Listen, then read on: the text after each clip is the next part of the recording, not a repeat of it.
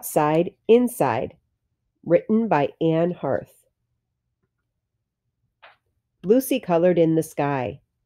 Can I have the blue crayon when you're finished? Jalissa asked.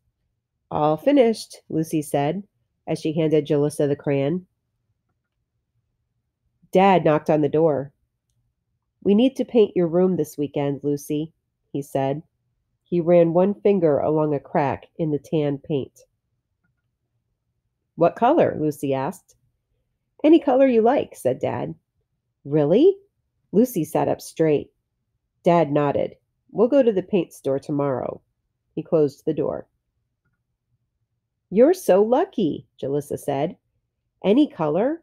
What are you going to choose? Lucy looked around her room. White? Snowflakes are white. Fluffy clouds are white too, said Jalissa.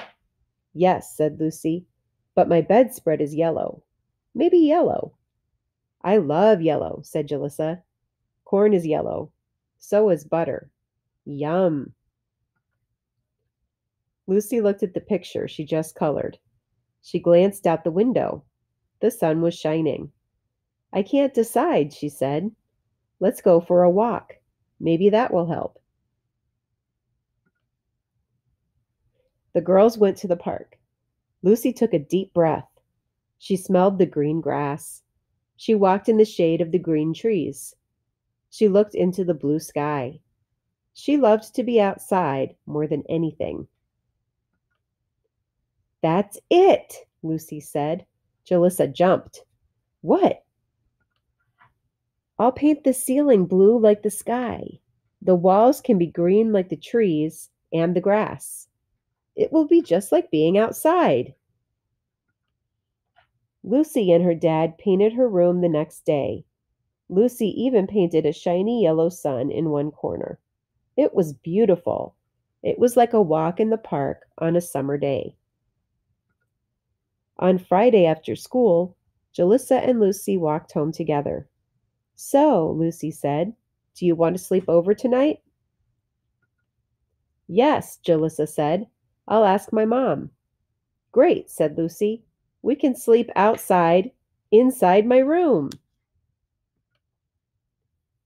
Outside, inside, comprehension questions. Number 1, what color is Lucy's room at the beginning of the story?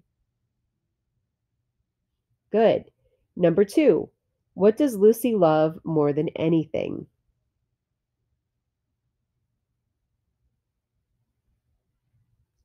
Great. Number 3, how do Lucy and Jalissa get home from school? Number 4, what colors does Lucy choose for her room? Great work.